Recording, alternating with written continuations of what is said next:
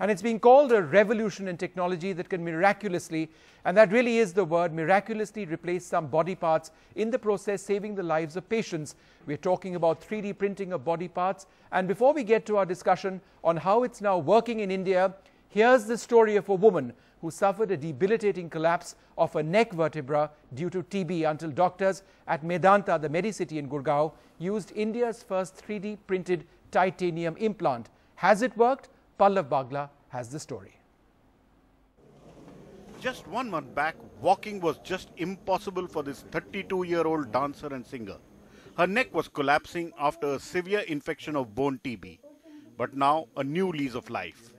अभी now better, but last में मुझे इतनी problems थी कि ना मैं walk कर पा रही थी, night में इतना pain होता था कि उसकी वजह से ना मैं सो पाती थी, ना ही कुछ कर पा रही थी. But अभी मैं काफ़ी अच्छा feel कर रही हूँ. With few options available to them, the doctors decided to use the latest advance in medical science. Here we can see that. They designed a custom-made, ultra-modern 3D printed titanium implant to replace the two affected vertebrae in her neck. This was being done for the first time in our country and probably third in the world. Using X-rays, a computer model was generated and then printed as a titanium implant. But not everyone is convinced about the merits of the breakthrough. According to Dr. Ravi Mittal, an orthopedic surgeon at AIIMS, it seems a usual situation has been termed unusual and a custom-made implant has been used. What you see are titanium screws used on a replica of a 3D imprinted titanium implant which has been used on a patient for the first time in India. Personalized medicine in orthopedics for the very first time in India. With camera person Manoj Thakur in Gurugram, Pallav Bagla for NDTV. Well, this certainly is a revolution. It's been spoken about in many parts of the world, and now it's a reality in India. Just what is the future of 3D printing as far as medical applications are concerned? Dr. Naresh Trehan, the founder chairman of Medanta, with us. Thanks so very much for being with us. And Dr. Anand Naik, the senior consultant of spinal surgery at Medanta. You actually did that surgery. It was 10 hours long approximately. And you were actually showing me before the program started, and you could just lift it up. That is the vertebrae that's been replaced, right? So you've got a titanium implant which looks exactly like this, right? Yeah, exactly like this. And where was it made? This was made with one of the manufacturers using the 3D printing technology. So this is the exact replica of the titanium implant which has being used. So just a basic question, since we're trying to understand this. How do you know what the vertebrae in the patient looks like? We do basic X-rays. You have to get it exact, right? Yeah, you have to get it exact. So you do basic X-rays and CT scans, the high resolution CT scans with around 0.6 to 1 mm cuts would be sufficient. And then we recreate that spine model in our computer software. And then we design. Doctor, can you just pass that to me? Carry on, sir. Yeah. Yeah, so we design the spine in such a way, we do the exact replication of the patient's whole spine. Mm-hmm. So in this particular case, this is the exact replica of the patient's spine. Mm-hmm. The C1 vertebra has been removed, but because it's very difficult to put it without any supporting ligaments or supporting structures. And as you can see that the C2 vertebral body, it's all looks like moth-eaten appearance and it's all destroyed. And this part is C3, the thin flake of bone. Yes. The normal height should have been like this. Yes. And you can see another destruction at another vertebra over there. So because of all this collapse, from the normal looking spine, which should be like this, it has gone to this. So right. Instead of having a curvature, she was sliding forward.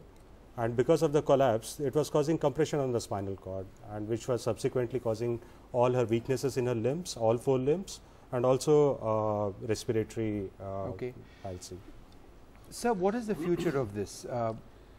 So, you know, we have been talking about the new frontiers that will come to the aid of medicine as we see it today. And certainly, 3D printer technology has opened up a whole new vista. So, here we are looking at several applications for it. What Dr. Naik just showed you is a life-saving, because the whole vertebra collapsed, the column collapsed, compressed the, so she was just getting weak progressively. For 3 weeks she couldn't even move out of bed, and here she is walking 4 days later. So it's an amazing thing to happen, and a great tool in our hands to be able to recreate these situations. Where does the printer exist? The printer exists in Bareilly, I believe, right? Yeah. Are you going to be acquiring something like that? Yes, we see there are industrial printers, and there are now modulating like for polyethylene printers. So for us as practitioners, like we now, you know, for cancer of the mouth and jaw, you remove half the jaw, and then you have to wait to reconstruct it and all that. You can actually image it, like with CT scans and MRIs and all that.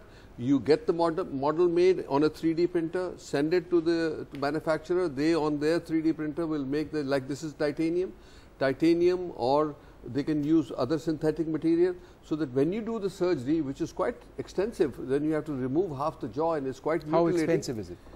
The whole thing, it costs. I mean, it obviously would vary from surgery to surgery, but generally speaking, in the initial stages, it is expensive in the sense one, titanium is expensive, and then because it's limited technology, it will cost. This one cost how much to the patient? Roughly around 60 to 65,000 rupees to the so patient. for the jaw, we have, it costs about 75,000 because it's much bigger.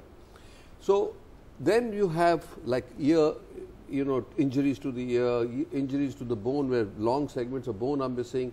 So all this opens up that whole possibilities. And just one brief question, we're running out of time. What about soft tissues? Is that possible? Can we have a heart in the future? Which is yes, of course. So what? But that's a different technology. The 3D printing can give you a scaffold. On top of that, you grow stem cells. Right. And that's what's happening today. Is that the experimental in the lab have gone quite advanced now, and we are talking about being able to create the artificial organs.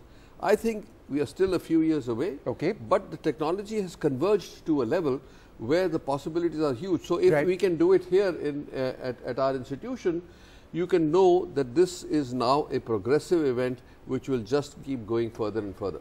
All right. Well, thank you very much for sharing some of that information with us. It is absolutely a revolution, and let's see what the road ahead is. Thank you and congratulations on that successful surgery. Thank you so much. We're completely out of time on this program. Thanks very much for being with us. Goodbye.